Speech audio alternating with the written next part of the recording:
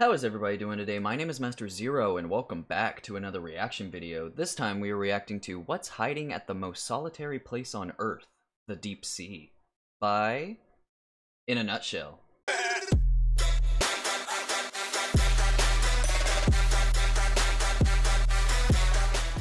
Alright, so let's keep this week of In a Nutshell train going. That made sense, I think, right? But yeah, this is gonna be the third one, the Deep Sea. Can't wait to dive into this one. Jokes for days. But yeah, I'm doing this, the last two videos, I'm doing them back to back to back. So without any further ado, here is What's Hiding at the Most Solitary Place on Earth, the Deep Sea. Sometimes the world feels, boring. We've visited all the remote islands, conquered the Arctic, and penetrated the deepest jungles. Fun.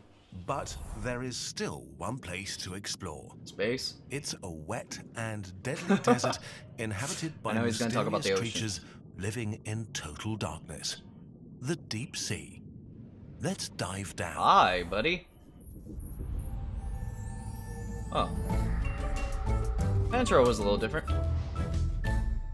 Oh, cool. It's a collab. When we look at the sheer scale of the Earth's oceans, it's hard to believe that less than 2% of all biomass on Earth lives here. Okay. And of that small percentage, around 90% is located close to the surface in the first 200 meters. Dang. This is where we begin our journey. Here, light can still penetrate the water, which allows photosynthesis nice and pretty to occur.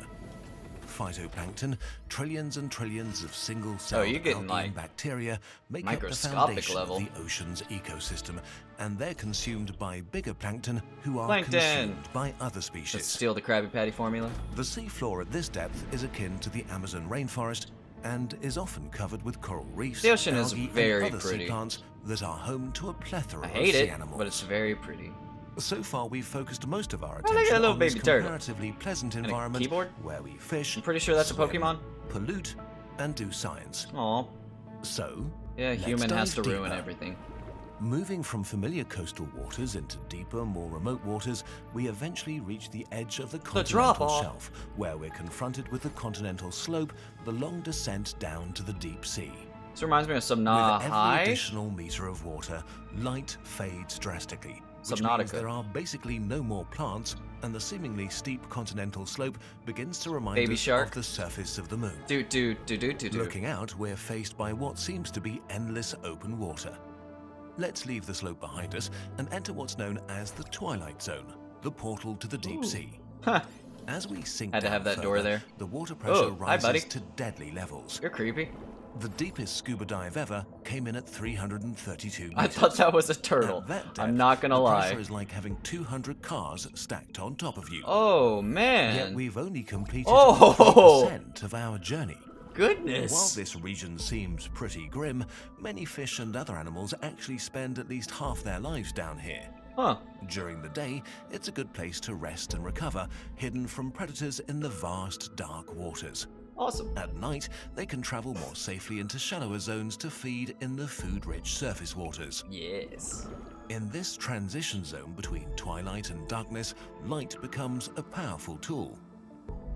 Over 90% of the species indigenous to this deep environment use bioluminescence chemicals to create light. They do so as camouflage against the very faint sunlight, to send signals to potential mates, or to confuse and scare attackers. Or they use light to hunt. Another tool for survival in the dark is teamwork. At around 700 meters, we encounter a colony of siphonophores. They can be up to 50 meters in length, but are only as wide as a broomstick. That is very pretty. To attract prey, a colony creates a tragically beautiful bright blue or red light. You say tragically? And deploys a curtain of tentacles that's with tragically. Needles that oh my kill god! That comes too close. But most species living down here have to rely on an unlikely resource: marine snow. White, flaky stuff that constantly sinks from the surface to the bottom of the ocean. Okay. It consists of dead plant or animal parts, fecal matter, shells, sand, or dust. Even though this doesn't sound very tasty, without this crucial resource, life in the deep sea would starve. Dang. It's in this area that the most fascinating battles between two unlikely enemies could happen. Whoa, that's a big squid. Sperm whales hunt and attack a giant squid the size of a house. I honestly didn't know While the that. squid fight back ferociously, they probably don't stand a chance, but they do leave permanent marks on their killer's skin. As we reach 1,000 meters, deeper than the tallest structure built by humans, we need to be careful. This is the Midnight Zone, a place of I see my utter reflection darkness. and I don't like it. A barely explored wet wasteland consisting of nothing but endless black open water. At these depths, it's harder for a human to take a swim than to take a walk in space. Ooh. Yeah, he Finding did. food down here is Just really leave him. hard, It's fine. so life had to adapt and become extremely energy efficient. Like the 30-centimeter long vampire squid that floats through the water that name without alone motion, is amazing. with long and slender catching arms Ooh. extended. They're Actually covered heard in about you. tiny, stiff hairs which brush food from the water. Huh. This saves a lot of energy compared to actively catching food. That's pretty cool. For carnivorous fish, it's much harder to find food since living prey is quite rare down here. So the hunters have to get a perfect grip on their victim on first strike, otherwise it will escape into the dark. Good job, little Many buddy. deep-sea predators have several sets of long and deadly teeth. God, those things Like are the just... viperfish, which uses its long fangs to trap even large prey and swallow it whole. It's like Alien with like Or a the mini frilled mouth. shark with its impressive Whoa. set of 300 teeth, which are curved backwards to That's hook a their shark? victims in their mouths. We sink further, below the 3,800 mark. I wanna as go, like, deep as all the grave way, of the man. Titanic. We are now at abyssal depths. Abyssal. Here, Like the life abyss? happens in slow motion. Preserving every last bit of energy is crucial for survival. Huh. Everything down here hovers motionless or swims in a slow, elegant fashion. The only time the animals living in this zone move fast is when they have to escape danger. Huh. Like the Dumbo octopod paddling with Hi, its eel-like buddy. fins, or the You are Grenadier's fish adorable. with its slow eel-like tail beats. You're less adorable. At 4,000 meters, we finally reach ground again, the abyssal Cool. plain. It's covered in grey mud and rocks, dusted with the remains of marine snow, which is consumed by animals like sea cucumbers, shrimp, sea urchins, and sea worms. In that some sea worm regions was- of the seafloor, small I don't know how I feel dark about mineral that. deposits can be seen. These are manganese nodules. Deep-sea corals Not gonna and try to say sponges that. use them to anchor themselves on the bottom of the sea. Though life is sparse on the deep seafloor, even down here there are oases. In the rift valleys, where tectonic plates are splitting apart, magma heats up seawater and creates dark jets of water and minerals as hot as 400 degrees Celsius that form Dang. elaborate chimneys and towers. Huh. Extremophile bacteria use the minerals to create organic substances that are the basis for unique ecosystems. Very unique. As we descend further, we Oh, reach we're the not done. deepest point of the abyssal plain at 6,000 meters. For most of the seafloor, this is as deep as it gets. But if we want to get to the deepest point of the oceans, we're actually only halfway there. What are those? Let's enter the Hadal Zone, the underworld of the sea. It consists of long, narrow trenches that only make up around Death? 0.25% of the oceans and are among the most extreme environments on Earth. Huh. Only extremophiles exist down here, like the ethereal snailfish that holds the record for the deepest Aww. living fish ever seen at around I like 'em, 8,000 they're cute. meters. We see spiky and sharp black rocks rush by as we sink down to more than 10,000. Oh my goodness. Until we reach the final slope. A trench inside the larger Mariana Trench with gently sloping sides that enframe a valley about 1.6 kilometers wide. Whew. This is it. The deepest point, the Challenger Deep. 11,000 Literally meters called below the the surface. Challenger Deep. The water pressure here is 1,086 bar. Whoa. Taking a swim here is like having to balance 1,800 elephants on top of you. Oh my But god. even here, life has found a way to thrive.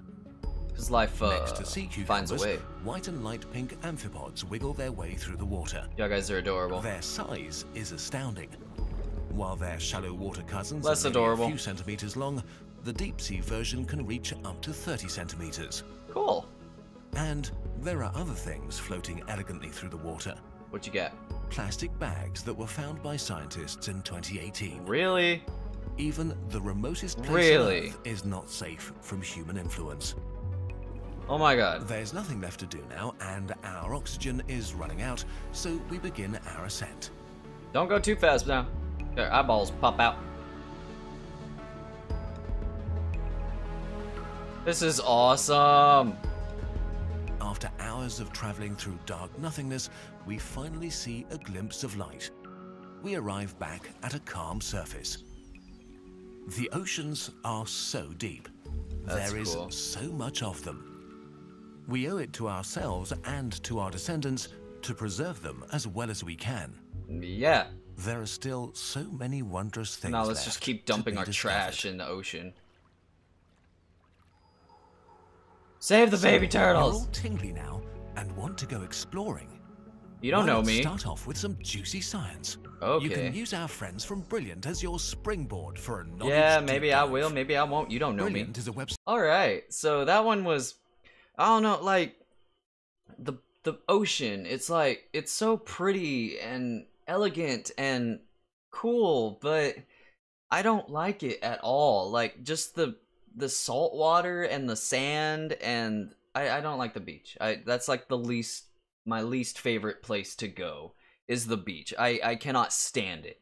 But I want, like, if I was in a full body like scuba suit, yeah, I would love the ocean. Like, the ocean would be amazing. I would love it so much, but it's kind of easy to get lost. So GPS or something. But this video was really amazing. I loved, like, towards the end when he was going back up and it showed like all the different layers, like, and the music playing and stuff. That was cool. It tickled my fancy. But super enjoyable. I really like this video. So thank you everybody so much for watching. If you like this video, feel free to leave a like down below because it makes me feel all warm and fuzzy on the inside. And don't forget to subscribe to my channel for more awesome videos like this one. So with that said, I have been Master Zero. Y'all guys have been fantastic, and I will see y'all in the next episode.